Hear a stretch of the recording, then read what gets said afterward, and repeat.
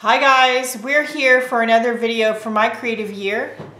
We are here with my Muse video. My Muse is all over the place. If you've been following my vlog, you already know this. She's just dancing around, having a good old time, and having trouble focusing on the task at hand, basically. The one thing she's adamant about right now is that I continue my daily practice of drawing and doodling and painting. Occasionally. Mostly she is loving the drawing and doodling right now. Yes, I know I'm talking about myself in the third person. Yeah, I know. Anyway, one of the things we're loving doing continually is drawing on black paper. Now, this has been a journey for me, semi-frustrating journey. So this is a makeup case I picked up actually not long ago. I think I talked about it in a vlog. At Fred Meyer, which is a store here locally in Oregon. They have them other places. They're part of Kroger. Anyway, this was in the beauty department. It says Mascara Maniac on the front, and it's by Modella. And this is my black journal drawing bag. It's not in with the rest of my daily drawing stuff because drawing on black paper requires special tools, and also I don't necessarily use them on other things. So that being said, when I want to draw my black journal, whether it's upstairs or down, I can just grab this bag and take it with me. Let's open it this way. So right here in the front, there is a zipper pocket, which I actually don't have anything in, but you could put inspiration photos in there, or if you have a journal that's a little bit smaller, you could put it in there. My journals are a little bit big, but that being said, these are homemade journals. They fit right in here. Perfect. So these are made with a file folder type cardstock for the cover, and then drawing paper pages.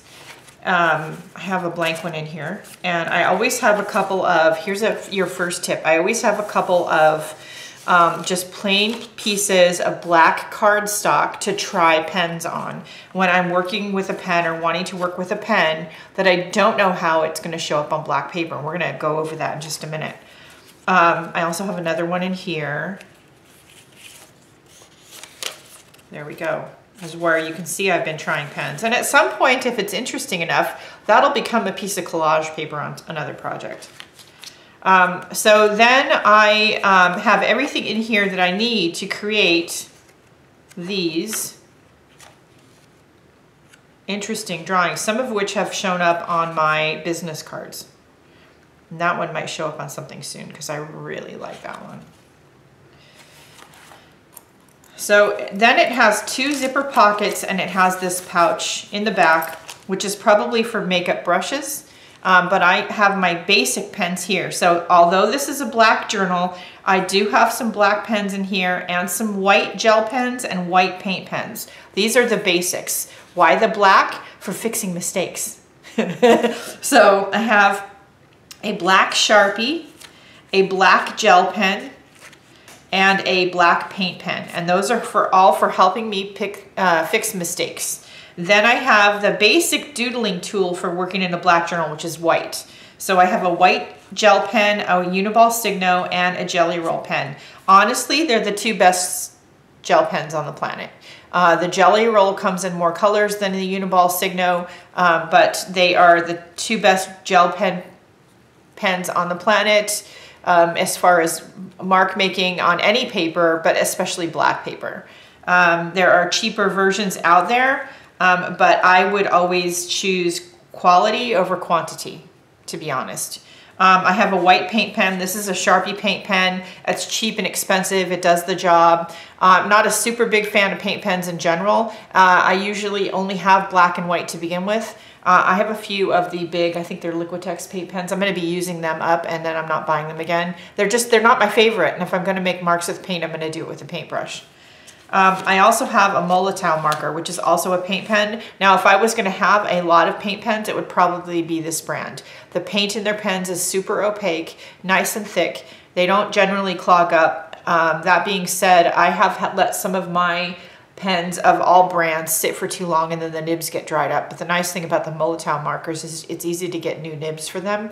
So you can take the cap off, pull the little nib out, and then put a new one in. They're also refillable, so when they're empty, you don't have to throw it away, unlike the Sharpies, which are not refillable. In this front pocket, I have various metallic markers I've discovered work great on black paper. Or at least well enough to make me happy. And I'm gonna show you what I mean. Where's my unmarked black paper? Okay. So first we'll start with the Sharpies. So Sharpies in general, the regular Sharpies, they're not going to show up on black paper. They're just not opaque enough. And I'm going to get a colored Sharpie so I can show you what I mean. Okay, and we're going to do a couple tests so I can show you what I mean. So this is Sharpie. This is a neon blue Sharpie. It's nice and wet and juicy.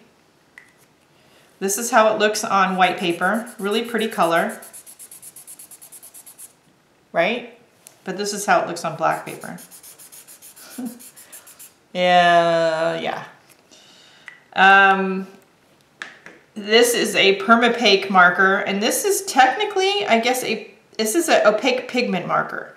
I love these markers. Actually, I replaced some paint pens with these. I love these. These are some favorites of mine. This particular one comes with a chisel tip on one end and a bullet tip on the other end. I usually use the chisel tip. But it's a really pretty blue color on the white paper, as you can see. It shows up on the black paper, sort of. But it's much better than the Sharpie. This is the metallic one. They're much better than the Sharpie pens. The only reason they're not in the case is because I use these mostly upstairs and not in the black journal. But when I am upstairs with the black journal, I do sometimes use these.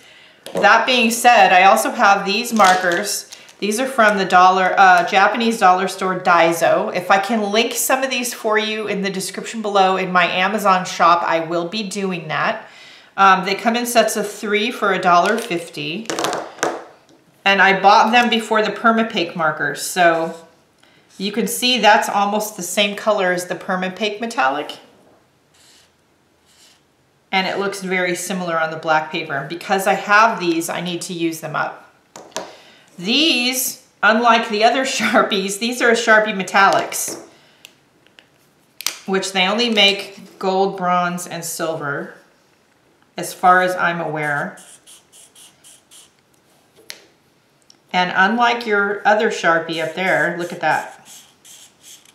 Look at that. So I love those. So those live in my black journal bag. And then you have these gel pens. So I really have 2 brands. So I have Jelly Roll Moonlight. Is it Moonlight? I think it's Moonlight. I'll link it in the description.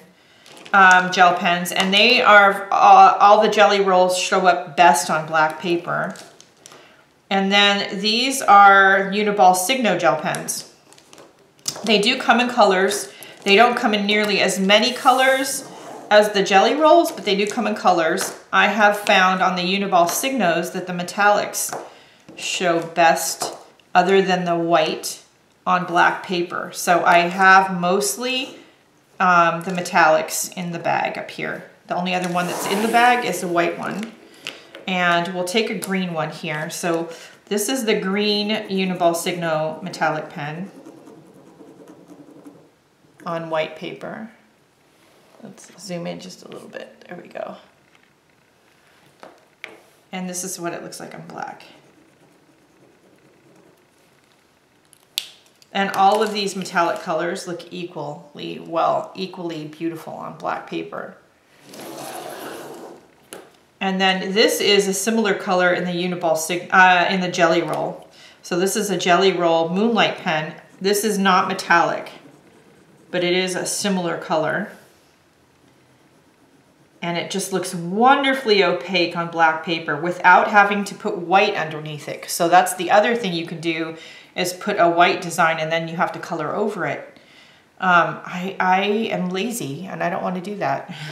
If you know of other pens that look beautiful on black paper, I would love to hear about them. I will be linking the pens that I recommend. Like I said, I'll be linking them in my Amazon store, and I will be linking the ones I can find at least. The ones that might be challenging are these ones from Daiso, and I might have to just give you a Daiso online store link.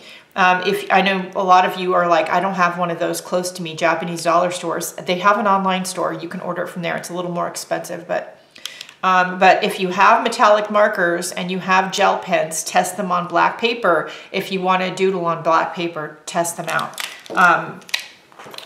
I was surprised by the ones that did and didn't work. So that's one of the things I'm completely like enamored and fascinated with this month. I hope it gives you some ideas of what you can do. Doodling on black paper, it's a wonderful thing. I'm gonna put all these away, and we're gonna be back with one other thing really quick in just a minute. Okay, there's one more thing I wanted to share with you all, and let's zoom out just a little bit. So I know this month's My Muse video is gonna be a little long, but, oh wait, shaky camera. It's gonna be a little long, but sorry about that. Okay, so daily drawing. So you all know, if you've been following me on social media, I try to draw and doodle every day. My drawings are always prompted by lists of inspiration words.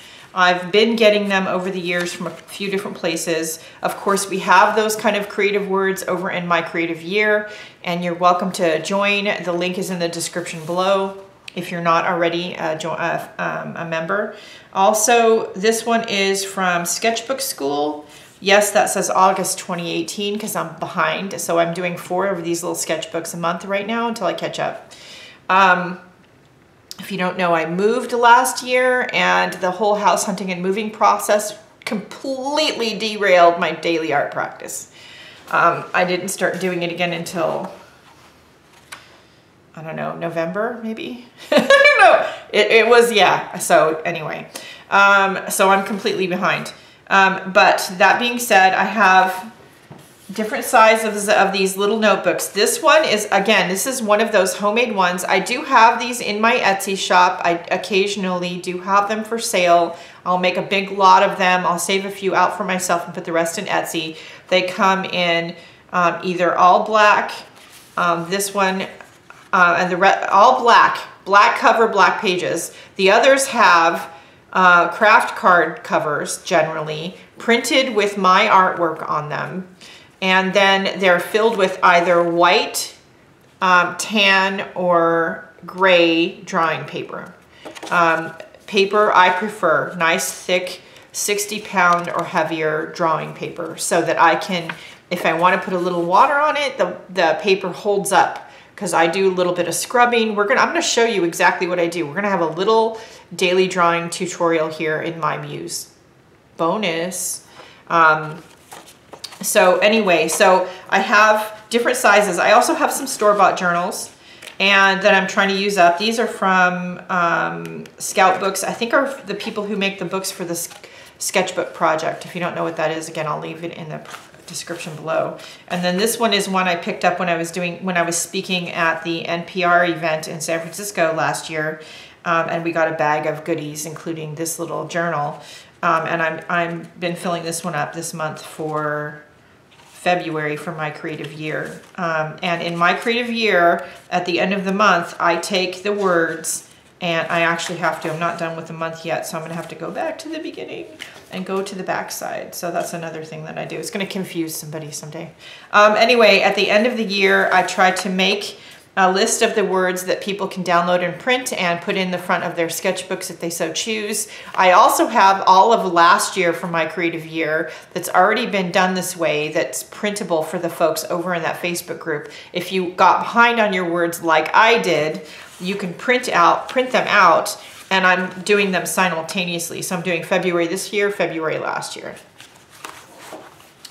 How I do them is I have this bag. It lives downstairs. It's too big for camera. I've shown it recently. People are like, oh my God, where did you get that bag? I made it. It's not my pattern. It's called a sew together bag. Now the original sew together bag is very small. It's probably half the size and not nearly as tall. I hacked it to make it larger to fit my drawing tools. This is version 2. Version 1 was not quite tall enough to close very well for the things I needed to store in here, so I made a new one. And yes, I know the jingle bells annoy some people, sorry. I like them. So this is the new one and it's perfect. In it, when you open it, and it's kind of, I don't know why, but when it's closed, it kind of like reminds me of a football. I just tuck it under my arm and I can take it up and downstairs. I don't know. It's the one thing during the move I could get my hands on, and I knew where it was all the time. So in the back, I've put 2 elastic loops with buttons so that it stays up like this and forms a pocket back here. Otherwise it would be flat like this in the front. And back here, I have a journal where I'm working on some concept designs for a project for a business right now. This is my daily pages book, where I just write 3 pages of however I'm feeling. And then my sketchbooks also fit back here. In this pocket, I have a few extra sketchbooks, generally because I don't have a lot in here. Generally, I have a few though, because especially like right now, because it's the end of the month and I'm almost done with some of these and I don't want to have to run up and down the stairs to get sketchbooks. There's also one that I've been working on since beginning of last year that's unprompted. So when I just feel like drawing something, for instance, okay, here we go. So when I was at the photo shoot for Yahoo Small Business, they asked me at part of the shoot, can we catch you drawing something? And so I said, sure. I was the subject of the photo shoot, so, you know, that was why I was there. So I opened the sketchbook and this was a lamp that was on the table in the studio where we were filming. And this is my jar of paint tools. There we go. So I was drawing in here. I haven't really done anything in here since then, but I do like to have the pages like be inky splattery in the background. So one thing I did do not long ago was I went ahead and did that to the rest of the pages so that I could do more like drawings like that. And then I also have a little zipper pocket with all the little cutout prompts that I need to do, that I need to catch up on. So these are all of them. So at the end of the month, when I finish up the journals that are up here, I'll randomly reach in here, grab a couple, glue them into the front of the new journals, and those are the ones I use for the month. And when new ones, I'm probably never going to empty this, because when the new ones come out, I don't remember if it was Draw Riot Daily or Sketchbook School. I think it was Draw Riot Daily that's not doing them anymore. But one of the 2 of those is still doing the daily prompt lists. And so I've been printing theirs out. Plus, of course, we have them for my creative year. And then also I have all of my creative year in here from last year. I have all of them. So I have lots to catch up on.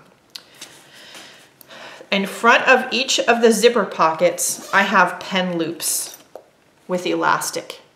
So back here are marker and colored pens. And I also have one multi-pen, because these markers, these are again from the Japanese dollar store. There's no yellow though. You notice that? There's no yellow. It's very weird. But I have this multi-pen that has yellow in it. And this is just a ballpoint colored, a ballpoint pen with, you know, your standard multicolor pen. These I think are just, these are from Muji. These I think are just colored ballpoints. But they're Muji, which is another Japanese store. It's not the Japanese dollar store, but it's another store. If I can find the link for these, I'll link them below. In this third pocket, I have a bunch of rulers and mark making guides, little small ones. Every now and then I acquire a few too many tools or something in the bag, and then of course I have to clean it out. That's standard. I also have this tin, which is my graphite drawing kit. my smaller one. I do have 2 of them, and I have a few blending tools, some different kinds of graphite pencils, different hardnesses, a rule. That's not a ruler, an eraser, a sharpener, and I have the one blending stump, and then I have these 2 eyeshadow things. Are great for blending. So when I want to do a drawing that's just pencil, I have this downstairs. I don't have to come upstairs for the other one. And that all lives right in there. I'm using the pencils right now mostly in the concept drawing journal, FYI. We'll go into this pocket in a minute. On the front of each pocket, we've got pen loops. And on this one, I've got all my favorite black pens that I use. My 2 favorites right here, Bic Crystal, plain old Bic Crystal. I don't do lots of drawing first in pencil and then erasing. I just go straight in with the Bic pen. That being said, when I'm doing some things like the concept drawings, I will go first in pencil. I did discover recently that one of the things I needed to add here was a white pencil because I was doing some sketching on a black background in the concept journal for the business. That being said, these may come out of here when I'm done with that. These don't necessarily need to live in here because I've got that other pencil box in here. For right now, I need these in here. One of my other favorite black drawing pens is this graphic liner from Ohto, O-H-T-O, and I prefer the number 10. It's a nice sort of a gel pen, drawing pen. I love it. And then I also like the Pilot Varsity disposable fountain pen. There is a ink precision pen, this one, an R2 pen. This one might be from Dollar Tree, actually. There is a black and a brown Uniball Signo, and also a Permaball, Pilot Permaball pen. My favorites are the Bic Crystal. I have 2 white Jelly Roll pens because inevitably one is done or almost done, and this one is, oh well, they're both pretty close to done, so I'm gonna have to get a new one up here soon. And then I have 2 water brushes. My favorite is the Pentel water brush in medium.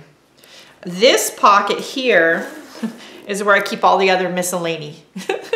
So my reading glasses, because you know I'm not young anymore, a rag, need that, a glue stick for gluing those prompt lists in the front of the journals, my fancy dancy, I love it, Pilot Vanishing Point fountain pen, which is one of my favorite pens, and I will occasionally do writing or drawing with this pen.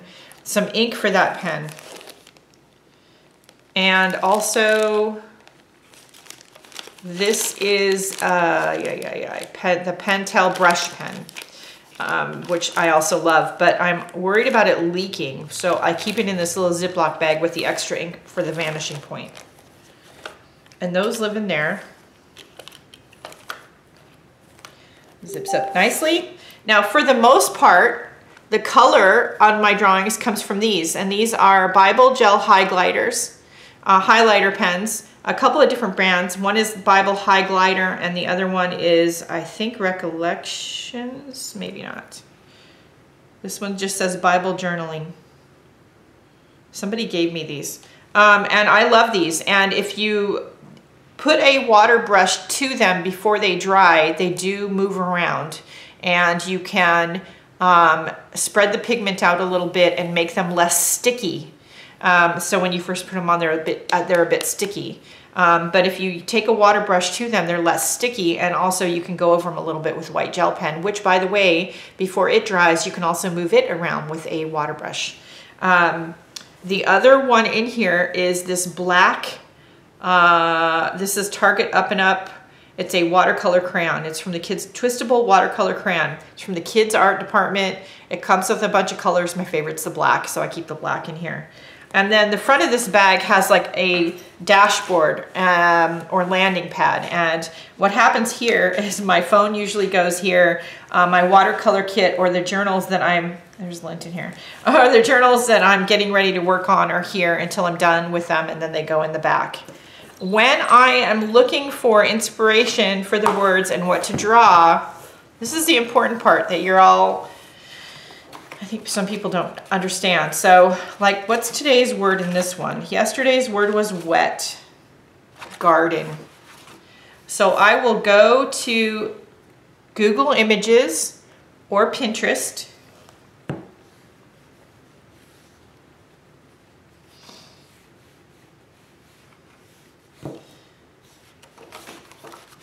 I will type in garden drawing. And I will find something that I think is interesting, and I'll take inspiration for that from my drawing in my journal. Now, it's not about copying the other artist's work or stealing their design. This is about just daily art practice and taking inspiration from their work without having to go around, and in my case, walk around outside in the little bit of snow that we do have. It's a little cold outside. And trying to find inspiration for something. Now see, I would go to this one and I would pick one of these and I would do a drawing inspired by one of these illustrations because those are really pretty. So think about what you can do to incorporate some daily art practice into your life, into your work. I really think it's beneficial for your creative journey. Whether you're doing daily inspired drawings or you're just doing doodles on black paper or white paper for that matter, it could be newspaper, it doesn't matter. Do something and share with us what you're doing over in the group. We would love to see your posts inspired by the prompts, inspired by the videos over in the group. Now, I will caution you, over in My Creative Year, your posts have to be group related. You can't just post randomly. They need to be related to something in the group or a conversation that we're having. That being said, I would love to see a conversation on daily practice start up over in the group. That's it for now. Don't forget to like, share, and subscribe. If you would like to be a part of the Facebook group, you can join it using the link in the description below. I'll link what supplies and materials I can find in my Amazon shop. I will also put a link for the sew together bag and the hack for the pattern alterations. If you know somebody who knows how to sew and they can make you a bag and you want a bag, I'll give you the hack instructions and the pattern adjustment instructions, and then they can make you one. Maybe you know how to sew and you can make yourself one. If you have questions about the bag in particular, you can private message me outside of My Creative Year and outside of the YouTube comments. You can DM me or you can Facebook message me and I'll answer your questions. That's it for right now. Don't forget to go out and have a great day. Do something nice for yourself because you deserve it, and I'll see you later. Bye, guys.